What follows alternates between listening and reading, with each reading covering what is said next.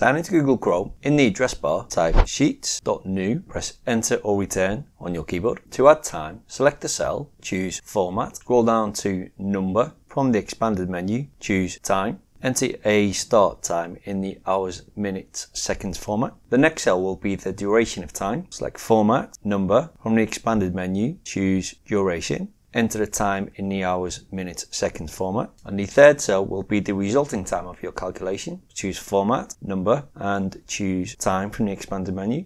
In that third cell is where we enter our calculation. So we type equals, then our start time cell reference, which is B1. Use the plus operator to add time, then enter the cell reference of your duration, which is cell C1. Press enter or return on your keyboard, and the result of our time is 10 AM, which is correct. To subtract time, we would do the same. So our first two cells would be time and duration. On our third cell, we'll choose format, number, and time.